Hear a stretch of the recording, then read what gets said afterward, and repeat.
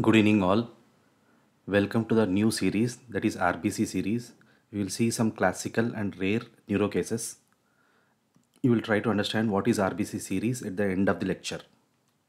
Coming to the first case, 4-year male, history of delayed milestones, history of irritability and headaches in 6 months. You can see there is axial T2 weighted and flare images. You can see there is abnormal fourth ventricle. There is hypoplasia of the vermis, and the fourth ventricle is seen communicating with that of the cisterna magna. And even in the caudal sections, you can see this is the deep interpeduncular fossa, and these are the thinned out elongated superior cerebellar peduncles. And you can see this is the abnormal fourth ventricle communicating with the cisterna magna, resulting in typical bat wing like configuration of the fourth ventricle. So this is the classical molar tooth appearance of the brainstem, which occurs due to deep interpeduncular fossa and thinned out elongated superior cerebellar peduncles, and the hypoplasia of the vermis with abnormal fourth ventricle communicating with the cisterna magna. So this is the classical molar tooth appearance seen in Joubert syndrome. Next case, 4-year child came with macrocephaly, infantile spasms, developmental delay and hemiparesis. You can see these are the axial T2 weighted images. You can see there is abnormal enlargement of the left cerebral hemisphere when compared with the right. Even there is ventriculomegaly on left side. There are abnormal white matter changes on left side, and you can see there are abnormal gyri with effaced sulci in the left cerebral hemisphere. So this is nothing but an abnormal hamartomatous proliferation of the left cerebral hemisphere, which is classically seen in hemimegalencephaly. If it is a focal like thing and focal area with abnormal gravate matter differentiation in an adult, you can suspect gliomatosis cerebri, but this is typically involving whole of the left cerebral hemisphere with displacement of the fox onto the other side. So this is a classical case of hemimegalencephaly. Next case, 4-year child came with delayed milestones, seizures and visual disturbances. Here you can see there is absence of the septum pellucidum, and also you can see there is abnormal inferior point down appearance of the frontal horns of the palatal lateral ventricles. They are typically pointed down appearance of the frontal horns of palatal lateral ventricles. Also you can see there is absence of septum pellucidum, and also you can see there is hypoplasia of the infundibulum and pituitary, and also you can see there are small orbits with hypoplasia of the optic nerves and even optic chiasma. So this is typical bat wing configuration of the frontal horns of palatal lateral ventricles with absence of the pituitary and the infundibular stack, and even small orbits, small optic nerves, and absence of the optic chiasma with absence of the septum pellucidum and midline structures. This is a classical case of septooptic dysplasia. Next case, 4-year male with history of mental retardation with hypotonia, diffuse muscle weakness and atrophy. You can see there is abnormal cerebellum. Even there is atrophy of the cerebellum with multiple cystic foci noted scattered in the cerebellum. So multiple tiny cystic foci of varying sizes scattered in the cerebellum. And also you can see there is supratentorial ventriculomegaly, even abnormal white matter, that is hyperintense abnormal enlarged white matter is seen. Even there is VP shunting is done for the treatment of hydrocephalus. So child with hypotonia, diffuse muscle weakness and atrophy with abnormal cerebellar configuration with multiple microcysts and hydrocephalus and abnormal white matter changes. So we can definitely suspect congenital muscular dystrophy in this case. Next case, 2-year male with history of macrocephaly, motor delay, gradual onset of ataxia, spasticity, dysarthria and extrapyramidal symptoms. You can see there is abnormal hyperintense white matter. There is enlargement of the white matter with thinned out cortex. And also you can see this is the macrocephaly is also there clinically. And also you can see there are typical cysts noted in the anterior temporal lobes and even anteromedial temporal lobes. So, and there is no restricted diffusion on DWA. So abnormal spongiform enlargement of the white matter with cysts noted in the anterior temporal lobe or anteromedial temporal lobes. In a child with these symptoms, definitely suspect Van der Knapp disease, that is Megalencephalic leukoencephalopathy with subcortical cysts. Next case, 35-year female with chronic history of memory impairment, ataxia, sensory neural hearing loss and visual distortions. You can see there is hyperintense areas noted in the body and spleen of corpus callosum. These hyperintense areas are typically located in the roof of the corpus callosum, and they are seen projecting from the roof downwards, and also the lack of involvement of the callosocceptal interface, And also you can see there are round to oval, round ball-like hyperintense lesions also noted in the posterior of internal capsule, even in the brainstem. On IV contrast, you can see there is patchy heterogeneous enhancement and linear curvilinear enhancement noted along these hyperintense areas. So this is typical ice-kill appearance. So this is typical hyperintensities involving the roof of the corpus callosum projecting downwards, typically resembling the ice kills, which are seen in typically winter seasons and frozen conditions, and also associated with history of memory impairment, sensory neural hearing loss, and visual distortions. We can suspect Susac's disease, which is nothing but retinocochleocerebral vasculopathy or SICRET syndrome, that is small infarctions of the cochlear, retina, and encephalic tissue. So remember this ice kill appearance and roof of the corpus callosum is involved in Susac's disease. 44-year male with chronic history of facial spasms, dysarthria, diplopia, ataxia, and spasticity. You can see there are hyperintensities noted in the pons and even pontocerebellar peduncles, which are hyperintense on flare. Even caudal brainstem is also involved. On IV contrast, you can see there is punctate, linear or curvilinear perivascular enhancement noted in the pons, even in the pontocerebellar peduncles. So this is a classical case of clippers, which is nothing but chronic lymphocytic inflammation with pontine perivascular enhancement, which is responsive to steroids.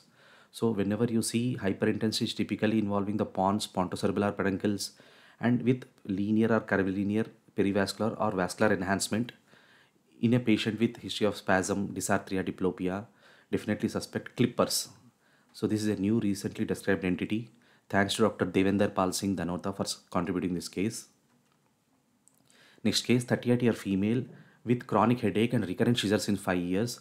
You can see there is a hypointense lesion noted in the right amygdala and hippocampus, which is heterogeneously hypointense on T2 and even on flare. It's showing significant blooming on GRT, and this lesion is densely calcified on CT, and it is also located outside the ventricle. So this is a classical case of CAPNON, which is calcifying pseudoneoplasm of the neuroaxis or CAPNON.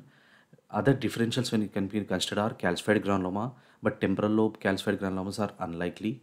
And also other differential can be cavernous malformation, but the reticulated core typically seen in T2 is absent in this case. And also there will be no significant perilesional edema in these type of lesions. So remember CAPNON. Other less likely DD can be calcified neoplasms. Next case, 26-year male with chronic history of ataxia, mental retardation, recurrent strokes, cataract, and swelling posterior to the legs. You can see there are ill-defined hypointense areas with patchy restricted diffusion and irregular in the cerebellum and the deep cerebellar white matter. And also there are hyperintensities in the posterior of internal capsule. You can see there are cystic areas noted in the deep cerebellar white matter and in the dentate nuclei associated with atrophy of the cerebellum and brainstem, and they are showing significant blooming on GRE. So considering the history of ataxia, mental retardation, recurrent strokes, and even swelling posterior to the legs. So in the same patient, you can see there is a fat containing lesion in the Achilles tendon. So this is a classical case of Cerebrotendinous Xanthamatosis, which is nothing but a lipid storage disorder, which is autosomal recessive, which is due to deficiency of sterol 27 hydroxylase enzyme, which leads to excessive beta cholesterol deposition in the cerebral tissues and even arteries and even posterior to the legs. So this is a classical case of cerebrotendinous xanthamatosis. Next case, 44-year female with chronic history of postural headache, ataxia, and sensory neural hearing loss.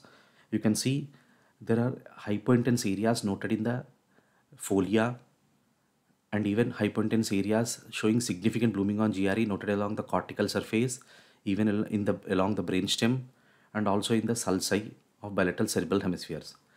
So this is a classical case of chronic hemosiderin deposition along the leptomeninges, which is nothing but described as superficial siderosis. So the superficial siderosis in this case, the cause turned out to be dural defect or dural tear which was diagnosed on CT myelography, and which also presents as spontaneous intracranial hypotension.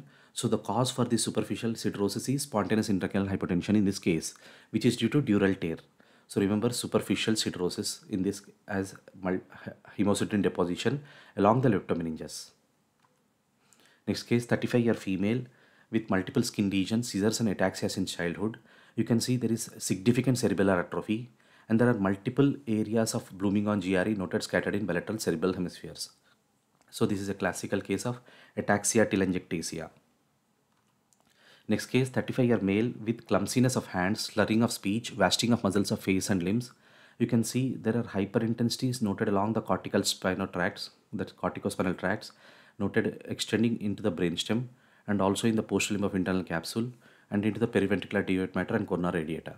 So whenever you see symmetrical hyperintensities along the corticospinal tracts with these typical histories, suspect amyotropic lateral sclerosis. Next case, 35-year male with chronic history of seizures, headache and asymmetry of face since childhood. You can see there is enophthalmos of the right orbit. There is even atrophy of the tissues, facial tissues and subcutaneous tissues on right side when compared with left side. You can see there is associated ventriculomegaly on the right side, and even there is mild edema on the right side, which is maybe due to seizures, because the patient has recurrent attacks of seizures in the recent 10 days. And also, so whenever you see there is chronic history, headache with asymmetry of the face, with these typical imaging findings, with atrophy of the facial tissues on right side and hemiatrophy on that side with ventriculomegaly, and you can also see in the clinical radiograph, clinical picture of the patient, you can see there is atrophy of the facial tissues on the right side when compared with the left side with enophthalmos. So this is a classical case of Parry Romberg syndrome or progressive hemifacial atrophy. Next case, 17-year male with chronic headache came with sudden onset of seizures, vomitings following trauma. You can see there is a cystic lesion noted in the left temporal lobe convexity. There is no restricted diffusion on DWI, and the cystic lesion is completely suppressed on flare. And also you can see there is an extraaxial hyperintense collection which is extending along the left frontotemporoparital lobe convexities, which is not showing restricted diffusion on DWI and not showing blooming on GRE. So and also you can see in the coronal sections this cystic lesion is seen communicating with that of the extraaxial hyperintense collection. So this is a case of arachnoid cyst with rupture and spontaneous subdural hygroma. So rupture of the arachnoid cyst is rare, which may be associated with spontaneous subdural hygroma. I think this is the last case. 26-year female with 4 months of amenorrhea and abnormal spine findings on ultrasound. This is a fetal MRI. You can see these are the coronal sections and even axial sections. You can see there is a hypointense Raphael-like structure noted in the lumbosacral area, which is causing split of the spinal cord. And also you can see in the axial sections, the 2 hemicords are clearly seen on the axial sections, which is caused by the split of the spinal cord by this fibrous raphe. Generally, we see split cord malformation in adults, but split cord malformation and diastematomyelia on fetal MRI is rare. So I want to show this case. And these are all rare but classic cases. That's why I have coined the name as RBC series. I hope you have liked this series. Thank you all.